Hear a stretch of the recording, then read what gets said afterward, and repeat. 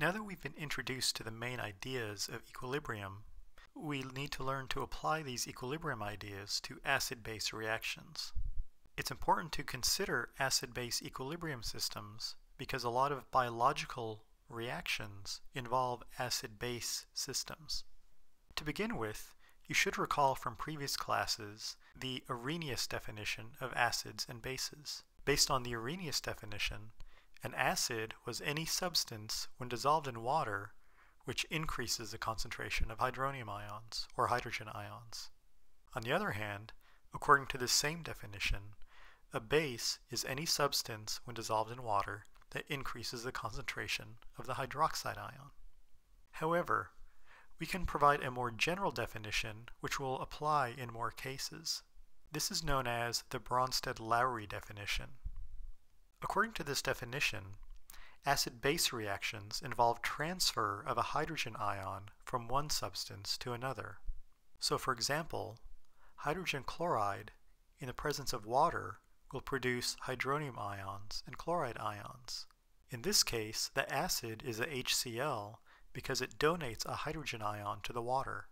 On the other hand, the water acts like a base because it accepts the hydrogen ion from the HCl.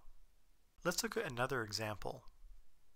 We could have HSO4- in aqueous form reacting with NH3 in aqueous form, and those are in equilibrium with the sulfate ion and the ammonium ion.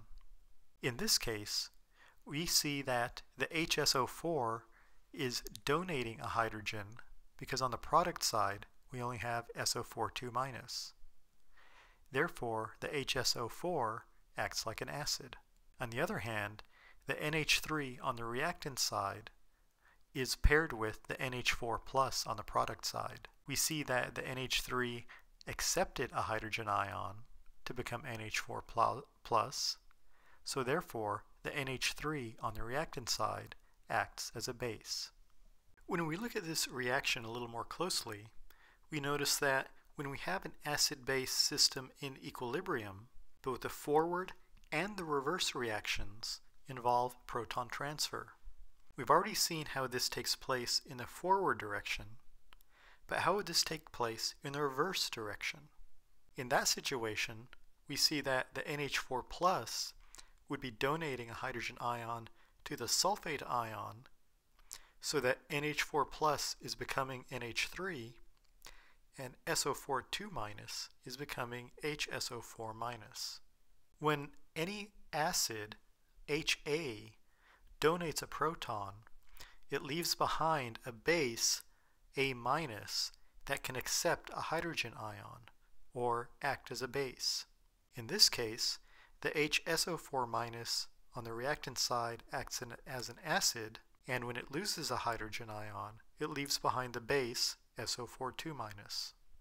On the other hand, when a base, such as NH3, accepts a hydrogen ion, it forms an acid.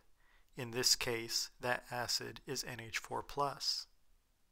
That NH4 that is formed can act as an acid by donating the hydrogen ion. We would say that the acid that is formed is the conjugate acid of the base ammonia.